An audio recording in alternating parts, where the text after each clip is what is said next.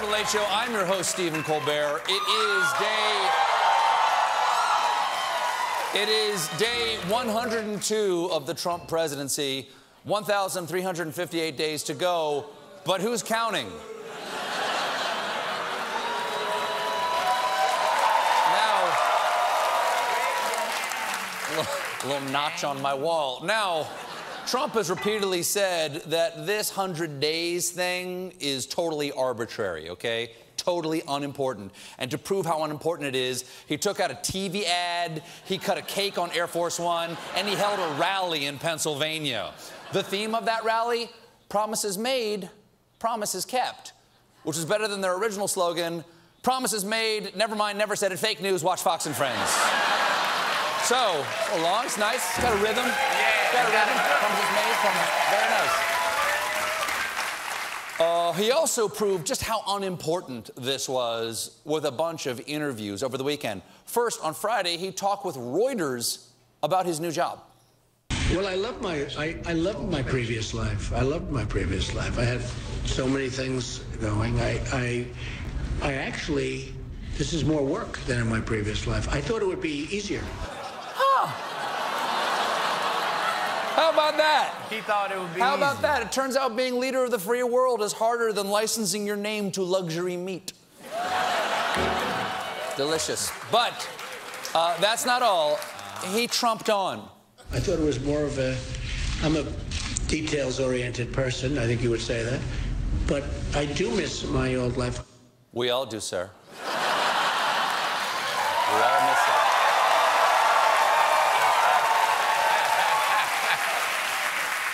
I get why he misses it. I get it, man, because in his old life, he could spend his days golfing, insulting people on Twitter, and hanging out with his family. Also, now. And that's not the only reason he's bummed. It's also because I can't drive anymore. And you know he drove all the time. He's a great driver. Yeah. I mean, just look how comfortable he is behind the wheel. That's exactly how you drive. Hands at 7 and 5, mouth open, screaming. Red light. Thanks, Obama.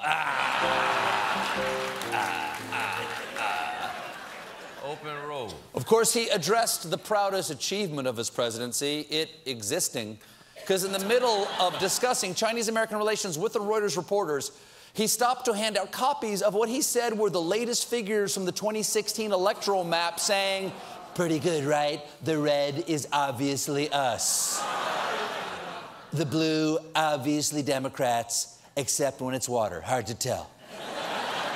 Aquaman, personal friend, great guy." There's probably.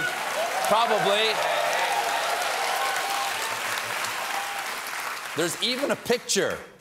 I colored these myself. These are all placemats. I had them. Can you put that photo back up? Can I see that again? This is my impression of a T-Rex. Little hands, like this, like this.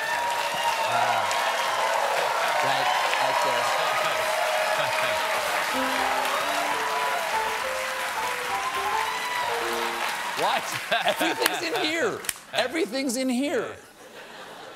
I'm proud to say that the official defining 100 Days interview took place right here on CBS with the nation face himself, John Dickerson, yesterday. And he started off with North Korea. Mr. President, you and the administration said to North Korea, don't test a missile. They have tested a missile. Is the pressure not working? Well, I didn't say don't test a missile. He's going to have to do what he has to do. So our official policy is you do you. What can I say? Hitler gonna Hitler. Kim Jong gonna un.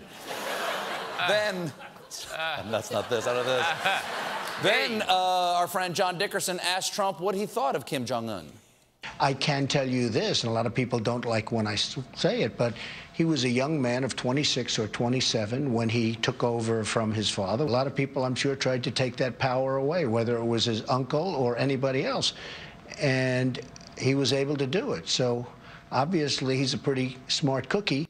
So Trump thinks Kim Jong-un is a smart cookie, to which all of North Korea replied, cookie? He's a monster. The point is he's a monster.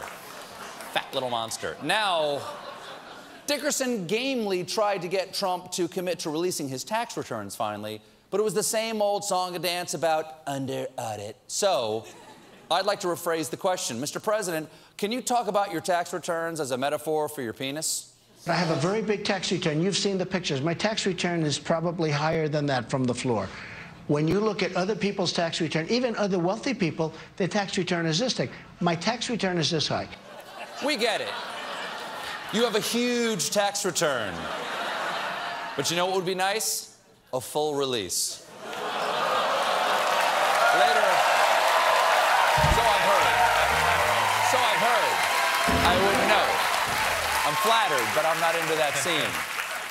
Later in the same interview, Trump gave Dickerson a tour of the Oval Office. This is the Resolute desk. It's a great desk with a phenomenal history. This was FDR, it was Ronald Reagan, it was Kennedy.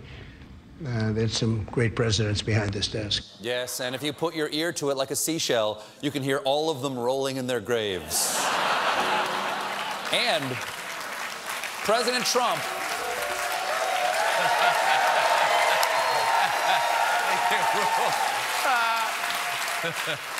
And President Trump explained that visitors are awed by the power of the Oval Office. In one case, I won't say who, somebody you know very well, the head of a major company. The person came into the Oval Office and started to cry. This is a tough person, by the way. Came into the Oval Office and started to cry. Mr. President, if I came to the Oval Office and saw you sitting behind the desk, I'd cry too.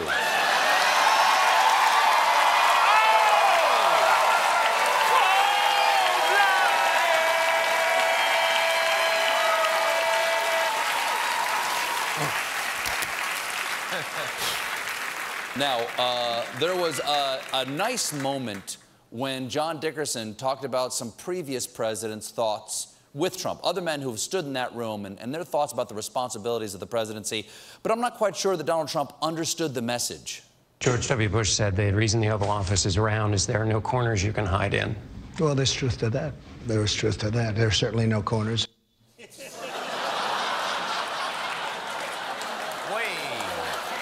Wait, I don't know if that's what he meant. Okay. Let's be positive. At least he knows his shapes. He knows oval. Okay. He knows the Pentagon. And rhombus, because it's Reince Priebus's middle name. Reince Rhombus Priebus. And on the subject of previous presidents, Dickerson asked Trump if he still stands by claims that President Obama wiretapped him. You stand by that claim about him? I don't stand by anything. It's true.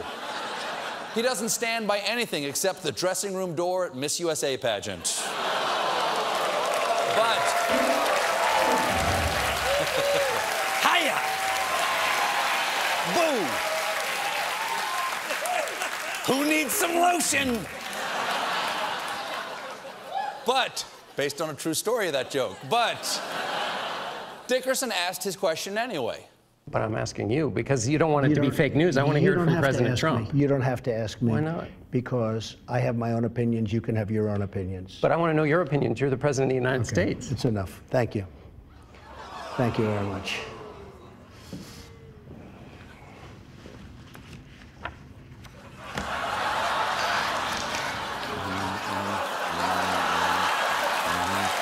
Can't talk anymore. No, can't talk anymore. Important president to work here. Got a president all over these papers here. Let's see, what's this? Yep, still paper, still blank paper, nothing on there. Let's see, let me read this presidential briefing. Yep, I got the briefing right here. I got the briefing, yes, it's true. We gotta do something. Yes, oh, yeah. Sorry, John, can't talk. Gotta do something. Gotta do something about the nation of Charministan. Sorry about that. We must wipe them off the map. Is Dickerson still over there? I don't want to look. Is he still there? Bring. Sorry, hello, yes. Got it, it's very secure phone. Yes, this is Donald Trump. John, I gotta take them. I gotta take this call. It's the president of Asia calling. Hello. Really important. John, I can't hear you. I've got a banana in my ear. Obviously, I'm joking. Something was on that paper, all right? Do we have a reverse shot, Jim? Yeah, there you go. But I gotta say, walking out in the middle of a sentence wasn't even the president's biggest insult to John Dickerson. And I think actually I've been very consistent. You know, it's very funny when the fake media goes out, you know, which we call the mainstream media, which sometimes I must say is you.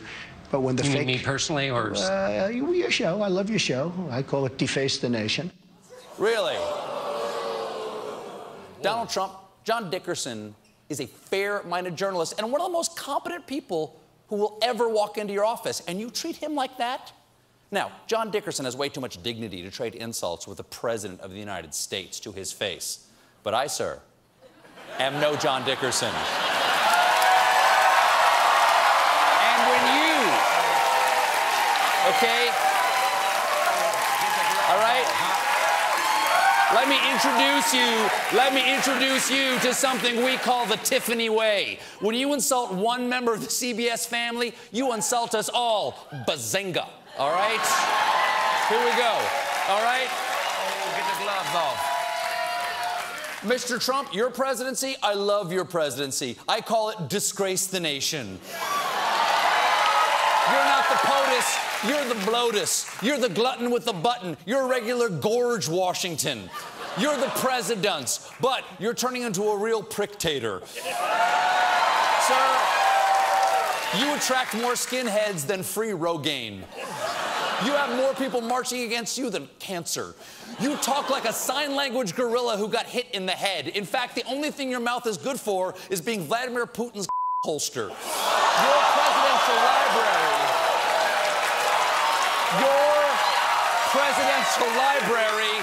Your presidential library is going to be a kid's menu in a couple of Jugs magazine. The only thing smaller than your hands is your tax returns. And you can take that any way you want. We got a great show for you tonight. Chris Pratt is here. And so does